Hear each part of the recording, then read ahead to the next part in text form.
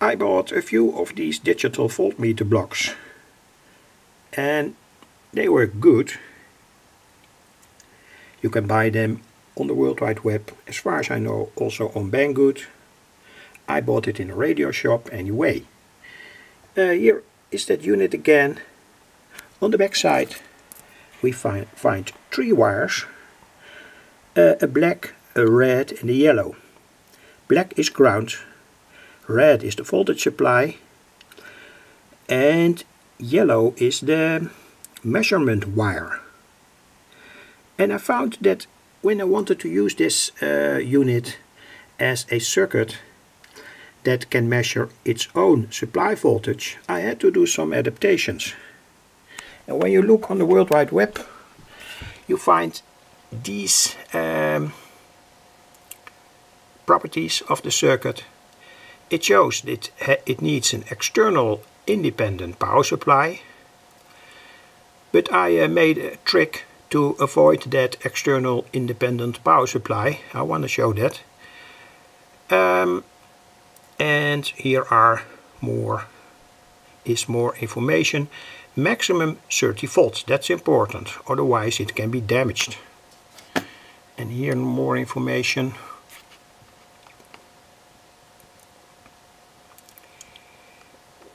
So the trick is in fact very simple. We make a circuit in which we lift up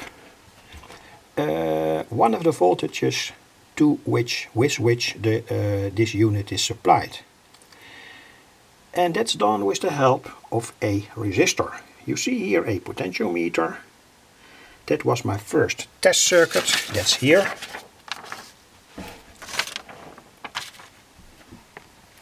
This is the test circuit, and I show it because perhaps this trick will also work with other small digital voltmeter blocks.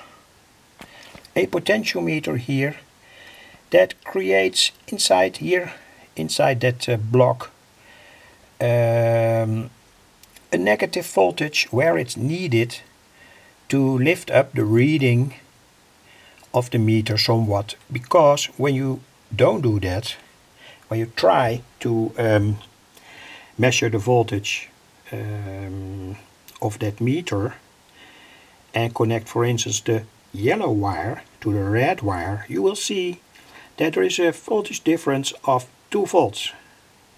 In that case the meter does not show the real voltage, the real input voltage. So it needs a kind of help voltage. And here is the final schematic.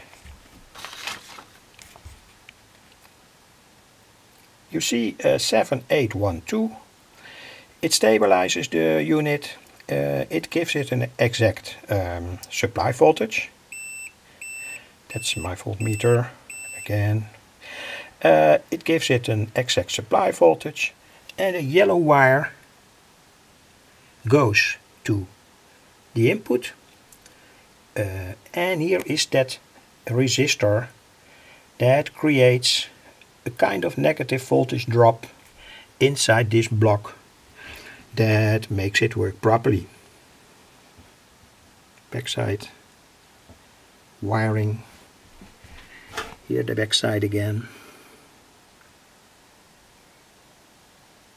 So it's a simple trick, and here you see the whole setup. The 7812 in and out, here the input resistor, and here the resistor of 1K that sets the brightness. Here the digital voltage block, and here I use that potentiometer. It's now the test circuit, but you can certainly use, in this case, only a 220 ohm resistor. Let's see whether it is reliable. We read now 21.9 volts, and also here on the meter 21.9, and here 22. Turn the voltage from the power supply somewhat up.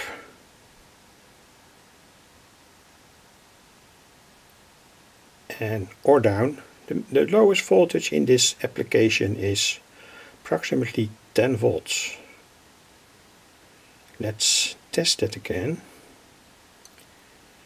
Well, we can go further back. Here we even have 9.54 or 59, and this is 9.6. So it's usable, say, between 10 volt and 30 volt. 30 volt is the maximum that it can handle.